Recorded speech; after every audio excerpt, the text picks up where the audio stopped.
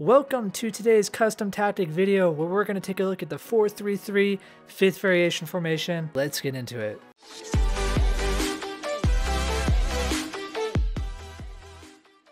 Now this formation is going to afford you a lot of possession, and I really love it, especially with the center forward.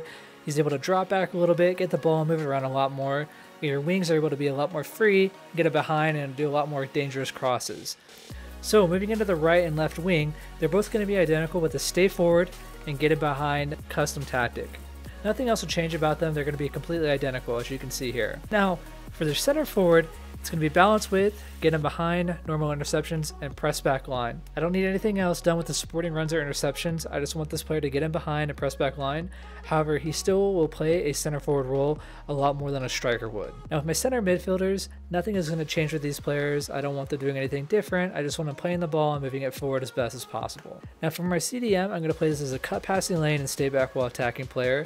I don't need anything else crazy with them. I always want one player staying back, that way I don't get caught out on the counter. For our back line, there should be nothing new about this. This will always be stay back while attacking. I don't like my fullbacks pushing forward. I want them to stay back. I don't want to be caught on the counter, especially if you're going to play with this formation in the weekend league. Now let's move into our custom tactics.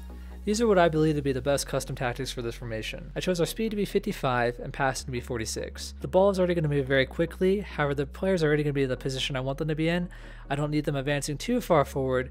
It just creates a lot of imbalance in this play style. Of course, this is going to be organized positioning. I don't want my center midfielders or my CDM to move out of position. I want them to stay where they're supposed to be, so that's why I chose organized for this. For our chance creation, I chose the pass to be 54, crossing 57, and shooting to be 59. I like my players to move around a little bit, but I don't need them moving around too much. That's why I chose 54 as the passing. It creates a nice little balance with this. I chose 57 crossing because we have wide players with this formation. So it gets my center forward into the position to receive a cross. As well, this allows my opposing winger to get into the box and position himself for a cross as well. And 59 shooting, I want my players getting behind and pushing up as high as possible. And the higher the shooting, typically it allows for that to happen as well. And of course, as this, I'm going to go with free form. I like to have chaos. I don't want my opponent to know what I'm going to do, and I don't want him having an easy time defending me. I chose to have 65 pressure and 63 aggression. With this type of formation, typically I found that having less pressure on the defense is a little bit better at times. I don't know why, it's just with the center mids and the CDM, it allows for a different type of play style. Then I went with 45 team width. I don't want them pushing too far, too wide. I like them to be a little more centered and controlled. I like them going closer to the ball. Of course, I went with cover. I don't need to have offside trap. I can control that. I don't need the AI doing that for me. So I appreciate you guys sticking out to the end of this video.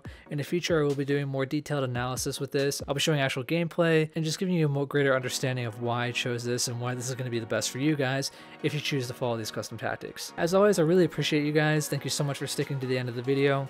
Please subscribe to my channel. It motivates me to put in more work to this and put out better content. As always, like the video, get active in the comments, and deuces.